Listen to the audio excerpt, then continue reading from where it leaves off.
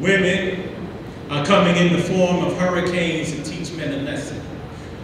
No more corruption, no more corporate greed, no more cuts in social programs, no more trampling on human rights, no more destruction to the environment, no more war. The power of the matriarchy is going to wipe out the male ego and replace it with a kinder, gentler society. Women are coming in the form of hurricanes to teach men a lesson, and the waves are coming down like machetes to cut off every fist of every man who abused them, to cut out every tongue of every man who cursed them, to cut out every throat of every man who murdered them, and to cut out every dick of every man who raped them. Katrina and Rita and Wilma is just the beginning. We're going to be calling the big ones hurricanes in Zinga, Nefertiti, and Makita. We're going to be calling the big ones hurricanes Harriet and Sojourner and Ida B. We're going to be calling the big ones hurricanes Rosa and Coretta and Fannie Lou. Women are coming in the form of hurricanes to teach men a lesson. Never again will women be blamed for falling out of God's favor. Never again will the Bible justify man's absolute reign over the planet. Never again will books written by jealousy and fear oppress and subjugate women. And never again will there be another story about a dumb, trifling, pitiful caveman's rib being made into a woman. There'll be no more priests banging boys, no more pastors banging housewives, and no more sex workers banging, Jimmy Swaggart banging sex workers in motels. The patriarchal clergy will be wiped out and replaced by medicine people and spiritual healers, and the planet will be restored to its natural order. Women are coming in the form of hurricanes to teach men a lesson.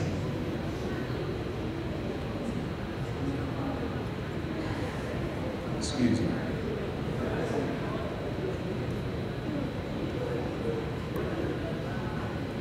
No more baby daddy drama, no more chasing child support, no more download scheming, no more private investigators, and no more lie detector tests. They're going to smack these men to the ground as they make them get down on their knees and pray, as they shout to them, who's wearing the belt buckle, who's wearing the pants, who's your daddy now, bitch?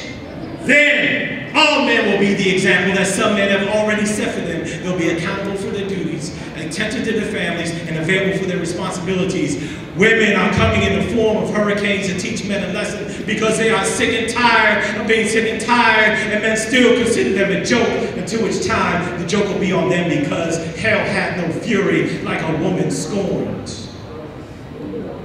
There'll be no more eating disorders, no more suicides, no more unnatural diseases, no more preventable deaths. Women and men will come to their rightful places in the universe, and there will be peace.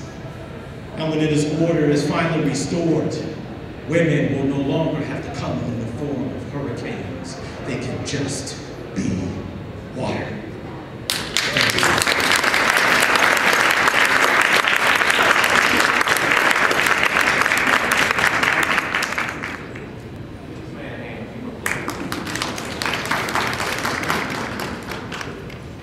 We all live in the ghetto submarine, the ghetto submarine, the ghetto submarine. A pig with a fist and a pot of collard greens, a pot of collard greens, a pot of collard greens. Hey, Booty! Booty! Hey, man. Yo, man, you owe me some money, yo. Where you going at? You know, you're, what? You better give me my money, man. I need to get my Lucy, man. Come on, man. You know how they do me. I'm supposed to get, look, I gave you $6. I give $5.25 missing change for my chicken box. And I'm supposed to get 75 cents for my Lucy. He gonna run away with my 75 cents. I'm gonna get you, boy. Yeah. Hey, mama. How you doing? How you doing? How's the nerve? How's the nerve? You don't know. I mean, we go together, you know what I'm saying? I take you over to go corral, you know what I'm saying? I wine you dine, you know what I'm saying? Yeah, baby. You know. What's your sign? Stop sign? Hey, man, you brother, hard way to go. Yeah. Hey, you see Twin? You see Twin out there? Huh? Somebody gonna give me my money. Oh, baby, please, baby, please, baby, please, baby. A check, but a check. Why don't you come over and make my house a home, baby? Huh? Me, please, baby, oh, baby, so. Woo! All right. Like that Kevin Hart boy? All right. Gonna learn today. Hey, man. Yo. Man, I can't whistle no more. Hey, you waiting for the number 5? Huh? You waiting for a number 5? Damn, your hair long as shit, y'all. God damn, man. How long it take you to grow them shits? 17 years? 17 years?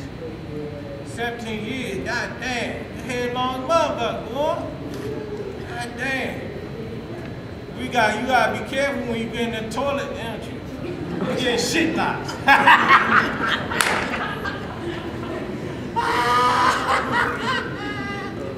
Yeah, baby. I know that's right. You put a little scarf around you, you don't need that, you got your hair. I know, man. Look at you. Big Bob Marley looking motherfucker, boy. I know about that Bob Marley. Don't worry about a thing, 'cause everything gonna be alright. Yeah, where the weed at, bruh? Come on now. Big Bob Marley. Jesus look motherfucker. Yeah, you look like Jesus. No, big for Jesus. You a big motherfucker, boy. You a big motherfucker. You big one. You need to get on that Jesus diet and the locusts and honey and whatnot. Yeah, boy, get on them nuts and whatnot back in the day. Yeah. How you doing, Papa? Why not? You look nice too. Come on, man. You waiting for the 13? The 5 Mile House. I know about the 5 Mile House. Yeah, you know, Big Willie. You know what I'm saying? Yeah, that's my cousin. You know what I'm saying? Huh? DJ Biscuit. Who gonna name himself after some food? Hey, man. You see how they are out here? I can't get no Lucy. I can't get no woman. That's all right, though. Hey, man, my uncle. Yeah, he just had locks like you. Yeah, man. Yeah, he used to work at Bethlehem Steel. Yeah. Yeah, that plant closed down, man. They shipped that thing out. He lost everything, man. He lost his job.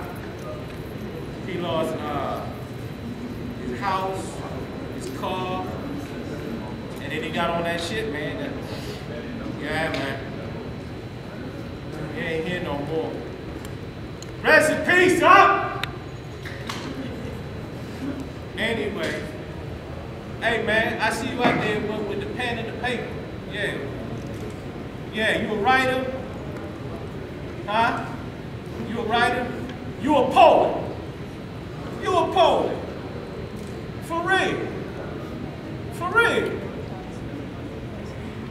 I'm a poet too. Yeah, man. I got poems for you. Hold on. Let me fix myself up.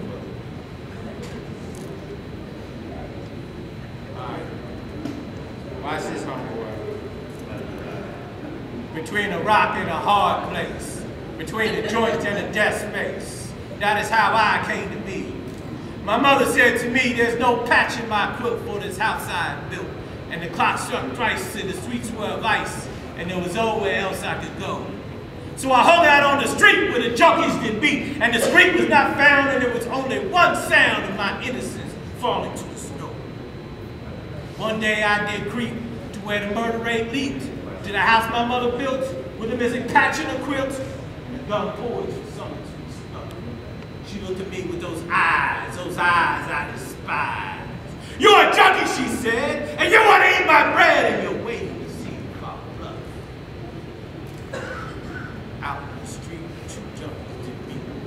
I remember my innocence in the snow, wondering if it was me or the painful reality of living in the projects of this land. And a woman called Mother, who had blown my deep cover, shouted, "What are you gonna do?" Almost forgetting who was I. Lunged for the piece in her hand. Supper. Here was a scene I laid out for the screen. Another family in the projects broke down. The house always shivers, for it was built by cultivators. Big and innocent drowned. Between a rock and a hard place. Between a joint and a dead space. That is how I came to be. Now, you figure it out. Between the silence and the shouts, was it my mother who survived? Was it me? Think about that, homeboy. Out of here.